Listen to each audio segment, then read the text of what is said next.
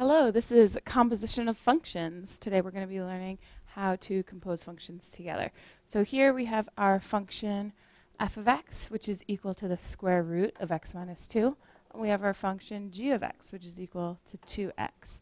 Now the composition of functions, or f of g of x, can also be written as f of g of x, which means that whenever we see an x in f, we're going to put our entire function g of x into that. So we're going to say f of what is g of x? It is 2x. And then we're going to put that in for our x in the equation. So we have the square root of 2x minus 2. Because our x was 2x.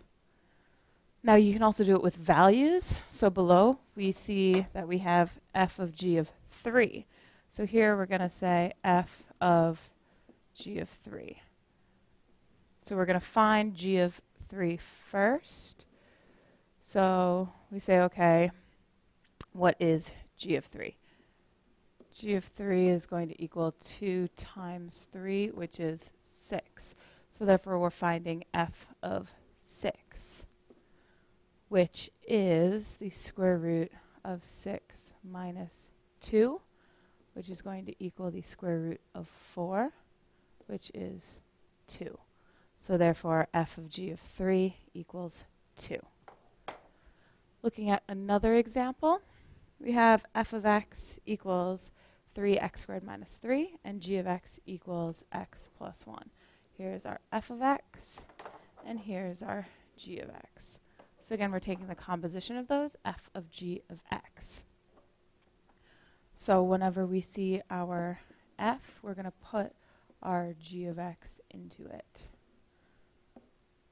So when we write that out, we have our 3. Then what is our g of x? It is x plus 1. And then that is squared minus 3. So we've written f of g of x. Remember that we're finding f when x is x plus 1, because that is our g of x. These are the same things. So then we're going to simplify this a bit more. So x plus 1 squared is equal to x plus 1 times x plus 1. So we have to FOIL here, which is x squared plus 1x plus 1x plus 1, because we've distributed the first term to both and the second term to both. So then we combine like terms here. We have x squared plus 2x plus 1. So then we're going to put that in to our equation.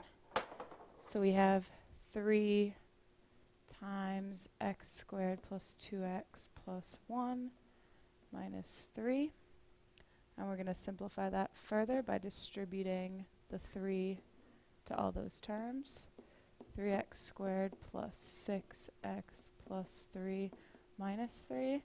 Now the positive 3 and the negative 3 cancel out, so we get 3x squared plus 6x as our final answer for the composition of f and g of x.